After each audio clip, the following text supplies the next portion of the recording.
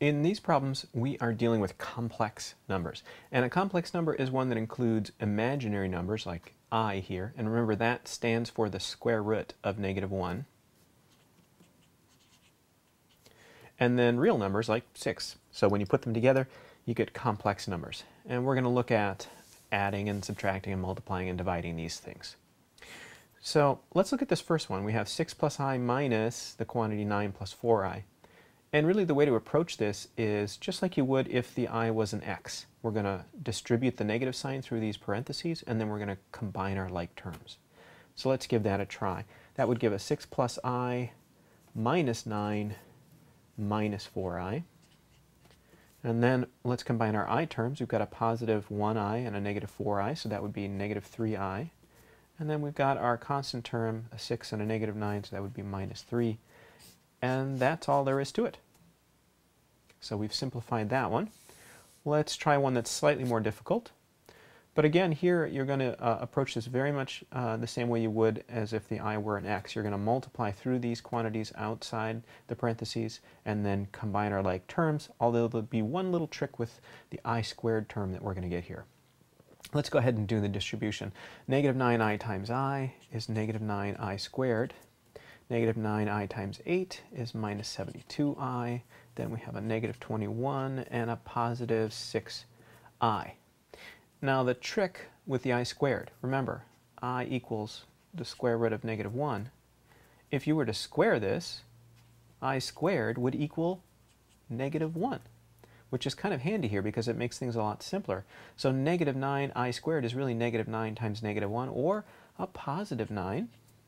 And we have, let's see, a negative 21 here. So that is going to make this a negative 12.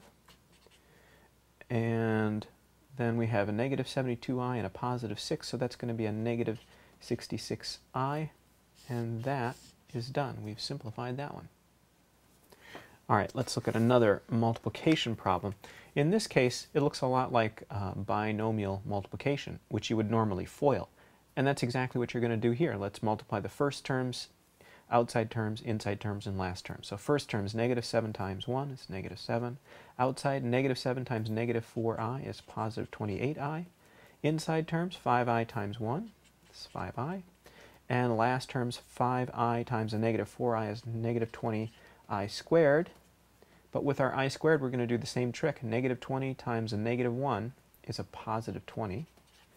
And let's see, we'll combine like terms. So positive 20 and a negative 7, that's going to be a positive 13. And then we have 28 plus 5i, so that's positive 33i. And we're done with that one. Now the only tricky one is this division here. We've got 1 plus 2i over 5 minus 7i. And I think the way to think about this one is to remember that I is really a radical. It's the square root of negative 1. And when we see a radical sign in a denominator, we want to get that out of there. And the way we do it here, because we've got a binomial here, is that we would multiply by the conjugate, right? Remember that according to the rule of squares, a squared minus b squared equals a minus b times a plus b. In this expression, we've already got something that could be our a minus b. So if a and b, if a is 5 and b is 7i, we would multiply by the conjugate, which means this guy, and then on the bottom we'll get this, the a squared minus b squared. So on the bottom we want to multiply by 5 plus 7i. And we'll multiply by the same thing on the top so that we're actually multiplying by 1 and not changing the value of this expression. So let's do that. On the bottom first, it's going to be a squared minus b squared. So it'll be 25 minus 49i squared. But again, I squared is negative 1, so it's really like 25 plus 49, which is 74. So that's what's on the bottom. Now let's work on the top. We're going to FOIL this. So we would get 5 plus 7i plus 10i, and then plus 14i squared. But remember, that's actually a negative 1, so this is like a minus 14. So 5 and minus 14, that's going to be a negative 9. plus 17i, and that goes over 74. Remember, we found out that was the value on the bottom.